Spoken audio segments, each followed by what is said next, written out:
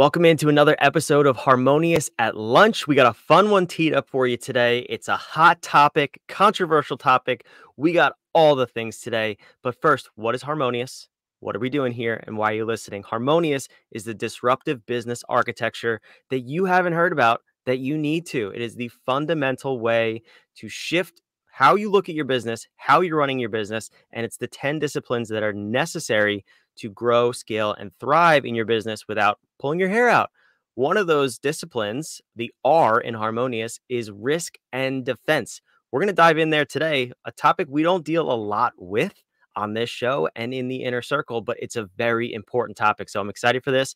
We got an expert today on AI. That is the controversial topic. Everyone's an AI expert, and everyone's also 17 who's an AI expert. Well, we have someone who's been doing this a long time, and I'm super excited to dive in. So first and foremost, Peter, welcome to Harmonious at Lunch. Thank you for the invitation, and thank you for having me. Yeah, this is going to be fun. So let's start with, I called out the 17-year-olds who call themselves quote unquote experts. You are not 17, at least I don't think. But you've been doing this a long time. Can you give us a little bit of your history with AI and how long you've been doing this? Yeah, the first AI algorithm that I came about was in the late 80s. And that first algorithm that I use in my programming was in the early 90s. So I have over 30 years of experiences with artificial intelligence. Yeah, that's awesome. So Peter is an OG in the AI industry. I personally didn't even know AI was around that long, and so this is interesting to me. So let's fast forward to today. It's really cool that you've been doing this for so long. You obviously have built up a wealth of knowledge over your career. But let's talk about the AI of today, right? I think we're dealing with a totally different model. We have these large language models that everybody's familiar with. Um, what are the types of companies that you work with today to help them implement AI? Yeah, first, I would like to say that we're not dealing with totally new models. All models are old and were known since the 80s. What we are dealing with is much more processing power. I would like to stress that in AI, we have two really important factors. One is the input data. And because on the internet, we have now much more input data than we used to have in the 90s. Because of the processing power, we have a lot of processing power unimaginable in the 90s. Or the supercomputers had less computing power than iPhone 15 now. So these are old stuff. Only implementation, what you are using it for, is new. That's interesting. All right. Well, I appreciate you taking me to school there because I had no idea. I thought all of this, the large models and everything was new, but thank you for shedding light on what's changed and how it's changed. So using the current technology with the computing speed and power that we have, I know you work with larger companies, but give me a sense of what you do with them to help them harness and implement AI and leverage that for their success. So large companies are risk aware, and they have usually risk management department, or at least officer that is in charge of risk management. So my job is to have a risk manager be prepared for the new risks that arrive by utilizing artificial intelligence, either directly in the company, or their suppliers are using artificial intelligence, or their buyers are using artificial intelligence, because the company is exposed also to the AI related risks of suppliers and buyers. So my job is to mid-size and larger companies to make them aware of all these risks. And of course, the most important thing is how to avoid certain risks, how to accept risk, because some risks are unavoidable and we need to accept them. And if possible, how to transfer that risks. We can transfer it to our subcontractors, or we can transfer the risks by insuring it. Okay, so this is interesting. So the R in Harmonious, like I said, risk and defense, RAD. It's an area that I think is super prevalent with AI and any new technology. You need to manage the risk. And like Peter said, so you said accept, transfer, and avoid risk. Can we dive in? Let's start with accepting in terms of AI. What are the risks that we should be accepting when we're implementing AI in our businesses? We need to understand that AI right now is still, so the apps that are available are developing, and until the model is fully trained, it's not fully reliable. So it's important that we understand the risks, that the results will not be the desired results. Hmm. And also there's a risk that we will need to train this language model, for example, for 6 months or even 12 months before it starts bearing fruits for you. For example, I'm extremely dyslexic and I write a lot of articles. And my AI software, I can't tell you the name, but is it needed 36 months to become useful, and 48 months before it completely understood my writing style, and it's now fully supporting me. Hmm. And before that, it was just, if you imagine autocorrect function, it was just really painful to bear this first 46 months because most of the suggestions were a complete disaster. That's interesting, also very unfortunate, but that's quite the investment to get a usable product. So is Yes. that, and I know I've heard the stories with, and full disclosure here for you, the listener, you know I'm not an AI expert, so don't judge me, okay? But that's why Peter's here, and that's why I'm asking him these questions. But I've heard the stories, ChatGPT, Bard, they're making things up from pulling false information from the internet and giving it to you, and then if you use that, you actually, I guess that would be an example of accepting risk. You may be misquoting or using bad statistics because you're Yeah, using these that models. is, misquoting is smaller of many risks. One Right. of much more um, severe risk and with the severe consequences is using other people's intellectual property, Mm, like not just quotes, but formulas and yeah. plans. And some people believe that the plan was written by ChatGPT or devised, but it was actually stolen, not stolen, but ChatGPT picked it on the internet and just recycling that, give it to you. And the whole procedure that was devised by ChatGPT could already be patented somewhere. And that is a huge problem with ChatGPT. Same with different sentences. It's same with different pictures. There is not, as we speak, they are developing that. I'm aware of that. There is not this intellectual property right disclaimers, and you don't have full traceability. The biggest challenge with neural networks is that because they change so often, like 100,000 times in order to get you the biggest result, you don't have the full trace to the origin. And that is something that legislation in US and EU is working on, that every provider of apps would have to secure the traceability and also take care of the intellectual property rights that they might be breaching. That's really interesting because what I'm thinking is, let's take this personal here. Harmonious. That is proprietary to What If. It is trademarked. But if you were to go into ChatGPT or any of these software tools and ask for a unique business model, who knows? Maybe it pulls that because we've published it on the internet. Mhm. Is there a way for me as the trademark holder, the patent holder, to protect from AI stealing intellectual property, or is there really Yes. nothing that can be done at this point? No, no.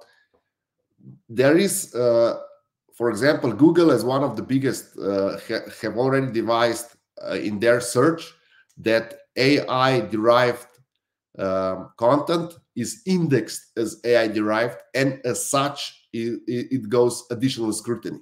So there are tools in place that can help you check your intellectual property rights, and then based on your decision, you can so there are different strategies how to go about intellectual property theft or breaching. You can either send them cease and desist or a letter, and they have to stop immediately, or you just let them use. You go to your lawyer and let them use for 3 or 4 years, and then said, okay, you made 100 million with my content, so I want 25 million of that. So I like that route. That one sounds pretty good too. Yeah, so it's just, especially if, for example, a bigger company would use your brand, and you know that they could make like $1 billion out of it.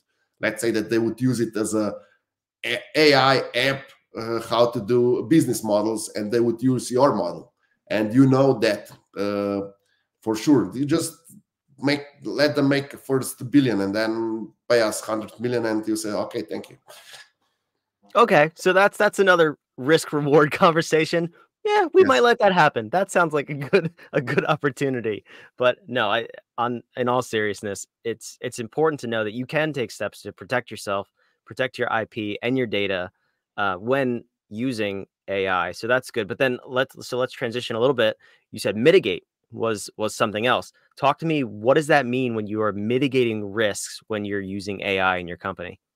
So there are always 3 ways to mitigate risks. One is to completely avoid them.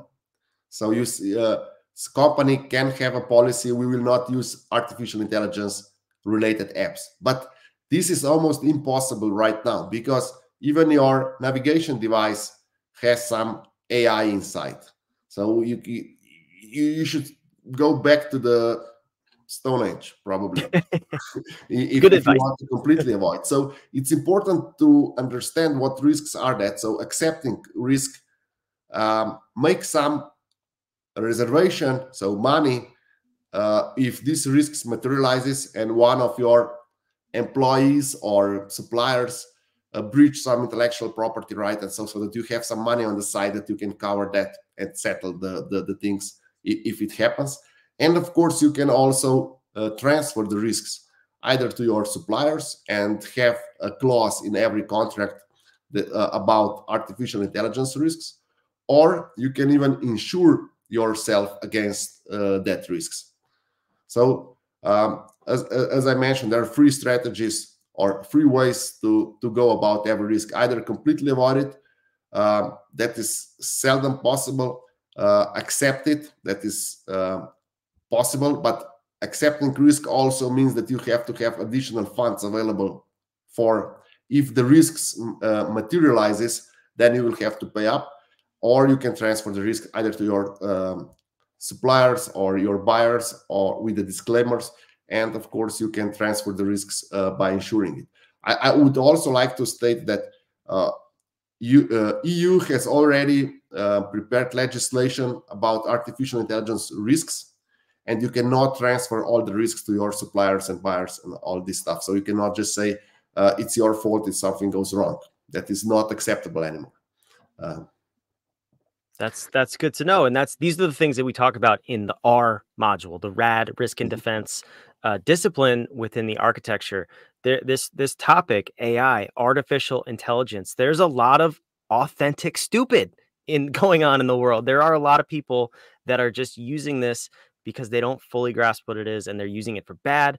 They're using it ignorantly, and they're getting themselves in trouble. So you, as an entrepreneur, as a small business owner, this is all stuff you need to consider, especially when you're diving into this newer area for you in your business. So, Peter, before we wrap up here, a couple of things I want to highlight. First and foremost, I want to put your website on the screen. If you want to dive into AI, you should probably manage your risks and learn from somebody who's been there, done that, and been doing it for a long time. So reach out to Peter. But also, give me maybe some ways that small business owners and entrepreneurs can look at AI, and what's the opportunity out there to really dive in and help implement this in our businesses? Okay, first, let's start on wrong end with the risk and how to mitigate most of the risks in a small company. Everything that is done by AI, have a human check it, do the double check. So you will notice like 99% of the faults if experienced person from the company checks everything. It's like when you have a new guy coming in to work for you, you have to supervise him and check everything. So until you are 100% certain that your AI app is doing it as you want, double check everything. That is on a flip side. But there are huge opportunities, and there are three main areas where you can implement it for. So it's optimization, that you have your process run more smoothly, you increase your throughput, and you eliminate bottlenecks with artificial intelligence. The second one is automatization. So things that someone need to click now or check it or put the number in could now be fully automated. And the third that everyone is afraid of, but it's not that dangerous, is outsourcing. So the simple task can be outsourced to your artificial intelligence apps. And as I said, double check everything, especially when you start. When you're certain, you can, let's say, you can lose your control. But for 6 months, 9 months, double check everything. Yeah, that's great advice. I know I've used ChatGPT and Bard, and I've copy and pasted in a rush, and I've been on the losing end of that battle. Yeah, please. One more thing. Machine learning is a thing. When you use ChatGPT, everyone will have your knowledge. So if you don't want to share your know-how with everyone in the net, everyone using ChatGPT, don't put things in ChatGPT that are proprietary for your business. Especially if you have unique point of sale, if you have unique technology, do not mix it with ChatGPT, because it will become available to everyone. There is a company that produces chips where engineers have put all the chips in the ChatGPT, and now ChatGPT knows all the details about that chips. So whoever wants to call it and check, because they wanted to optimize it. So the intention was good, but the result was horrible. And so be really pay close attention to what you are sharing. I worked for a legal office, I can't say the name, that is specializing in M&A. And they wanted to use a Canadian software for AI that is meant for legal offices. And they decided not to, because I advised against it, because all their tricks of the trade would be picked up by the software and then distributed to all legal offices that are using the same software. So that is a huge risk. If you want to have an edge, don't lose your edge with artificial intelligence. Yeah, that's interesting. I haven't heard that, but that goes back to what we were talking about before with the proprietary info, the IP. That's really good to know, and definitely think about that. Think twice before you put things into this AI and you use it for your company. So let's real quick, we're going to tie this to harmonious architecture, because we just touched on a few more disciplines that we need to talk about. And then we're going to wrap up. Peter has a really, really cool offer for you if you want to learn how to use AI and implement that in your business. So we talked about RAD, we talked about risk and defense. I don't need to talk about that anymore.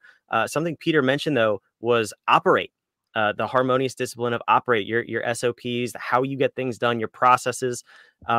We always say, make sure when you try to streamline something, you try to automate something, you try to outsource something, you are not in conflict with your value chain as a company. That is so important, especially with AI. If you're making your customers do more work on the front end, whether that's a chatbot on your website or filling out forms before they start working with you, just because you've implemented AI and you make your internal process easier and you streamline your bottlenecks, doesn't mean you're not pissing off your customers. So be really, really careful before you dive into automation of any kind, that you're not breaking your value chain and your brand promise. Now, I do want to ask Peter real quick before we wrap up. You have an amazing offer, and thank you for even bringing this to the audience here. But you have a course on AI that you've done, and you're offering it to the audience at no cost with a special code. Can you tell me a little bit about that course? Yeah, the course is on risk management and inherited risks that AI brings in the company. I think everyone should take this course. It's on Udemy. It's a short course, it's an hour, but you will get first a bit of the history, because most people think that AI started in last year, but it actually started in the novels more than 100 years ago. And then in the 1956, it was declared scientific discipline. And then there are a lot of part of branches of AI that are not called AI anymore. For example, character recognition on your scanner that can make text out of picture. It's not considered to be AI anymore because it's too trivial. Everyone can do it. But in the 80s, character recognition software, that was wow. So things change, and something that is called AI now might not be called AI in like 2 years or 5 years, depending on the development. All these language models, they might go out if things start developing too fast.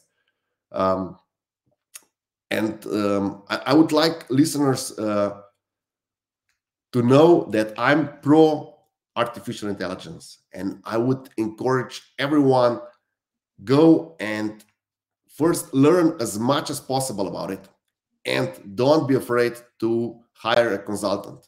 An hour of consultancy can open your eyes. And don't hire a consultant that sell one particular software, because that is not a consultant, is a salesperson. And be really skeptical about it. Learn about the risks. There's my course about AI risk, and there are other courses on that topic. Do not be afraid of doing that. Get as much information as possible, and then start implementing it conservatively. Do not. So there are key processes or core processes in the company. Do not start with the core processes. Always start with the process that if something goes wrong, that you can somehow mend it and improve it in the future. And do not fully automate the whole value chain at once. Just go step by step. This will make it much safer for you, and you don't want to lose your business because some chatbot did something wrong. Yeah, you definitely don't want to get in that situation. So this was an insightful conversation. I learned a lot about from the risk perspective of AI, and everything you said is in line with everything we say, right? You know, go small, go slow, and don't be stupid and tackle the biggest thing your company solves with AI. That's very good advice. So if you want to prevent losing thousands, tens of thousands, millions of dollars, go take Peter's course wherever you're watching or listening to this. It's in the show notes. It's on Udemy, like he said, and there will be a coupon code attached with that, so you can take it for free for the month of January, I believe you said. So, Peter, thank you again so much for being here. This was really, really great episode, and thank you for watching and listening another episode of Harmonious at Lunch. I appreciate your support. Make sure you hit that subscribe button, like, comment, give us feedback. Let Peter know what you think, your questions. I'll make sure to get it to him so we can get your questions answered. And we'll see you on the next episode of Harmonious at Lunch. See you there.